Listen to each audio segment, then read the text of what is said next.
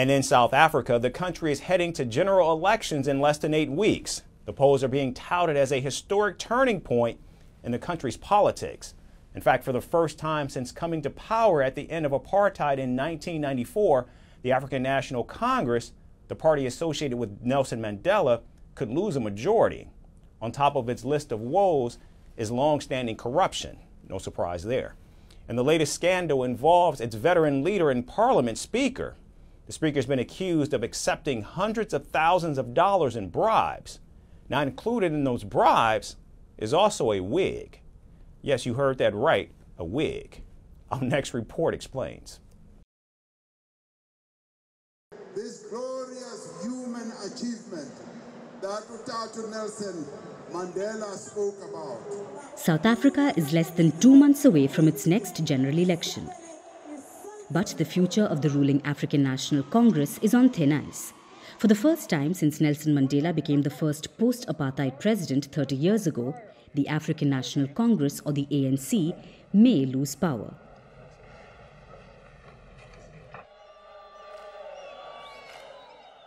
Since 1994, the ANC has enjoyed nearly unshakable hegemony. It came to power with moral legitimacy, a readiness to govern, and a promise to bring in change. But today, it's blamed for poverty, high unemployment, pollution, and a list of other problems in South Africa. And on top of that list is long-standing corruption. The latest corruption scandal to hit the ruling ANC centers around the veteran leader and parliament speaker, Nosiviwe Mapisa-Nqakula. That's not all. The bribe also included a wig. Yes, a wig.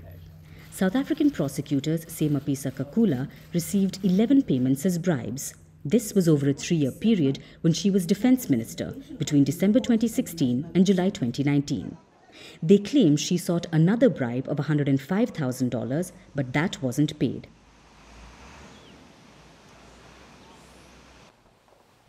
Mapisa-Nqakula was previously accused of taking bribes too, but a parliamentary investigation was dropped in 2021.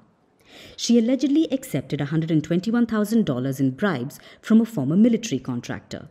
This was when she served as defense minister between 2014 and 2021 before being appointed speaker. The prosecutors say the case re-emerged after a whistleblower came forward last year. They say they gave her an opportunity to hand herself in at a police station and be taken to a court to be formally charged. The prosecutors even said they would not oppose her bail. But Mapisa-Nqakula denies any wrongdoing. The ANC leader has not been arrested or charged yet. Earlier this month, authorities also raided her home in Johannesburg and seized evidence.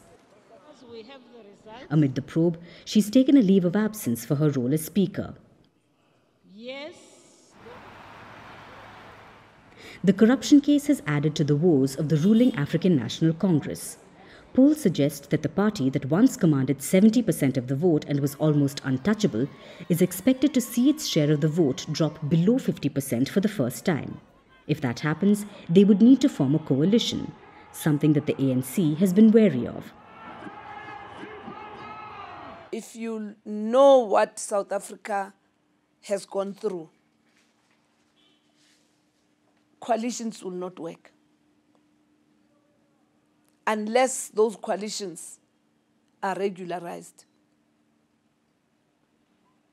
We've seen how nations that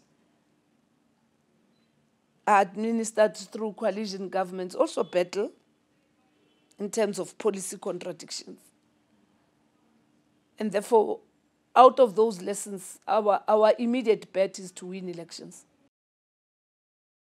South Africa's second most popular party, the Democratic Alliance, says it could consider a deal with the ANC. Well, as I said, it would depend which ANC you're dealing with and what their program of action is and the like. But as I said, after the election, we'll have to sit down as the multi-party charter, look at the hand of cards that's been dealt by the voters, and try and make the best possible play out of those. But as I say, my sole target and focus is on getting the multi-party charter over the line, 50% plus one. ANC's reputation was tarnished by a stream of corruption allegations under President Jacob Zuma from 2009 to 2018, when South Africa is estimated to have lost billions of dollars. The current president, Cyril Ramaphosa, does not have a clean record either. He's also accused of graft and violation of the constitution.